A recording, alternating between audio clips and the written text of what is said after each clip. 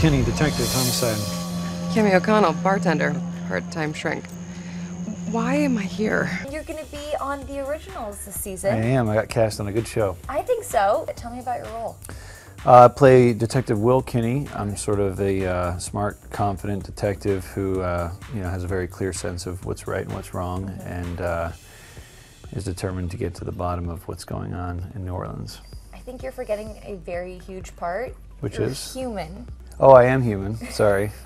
Yeah, I'm human, and which is cool. To be a human on that show is kind of the novelty, really. Yes. You know what I mean? Because there's so many of these underworld characters. What have you gotten yourself into, Logan? Veronica Mars. Oh. Everyone knows you from that show. Everyone loved you as Logan. Cool. How does Logan compare to this character Oh that you're gosh, playing? that's a good one. He's human, and he's good looking. And they're both played by you. They both play with me. Yeah. No, it's totally different because this guy's. When you play a detective, there's already something built in that, the guy's already seen a lot of damage and stuff like that. And I guess Logan has too, but in a different way. Now, what do you think would happen if this detective and Logan were to come face to face? Oh, I think Logan would make fun of this guy, and this guy would wind up arresting him ultimately.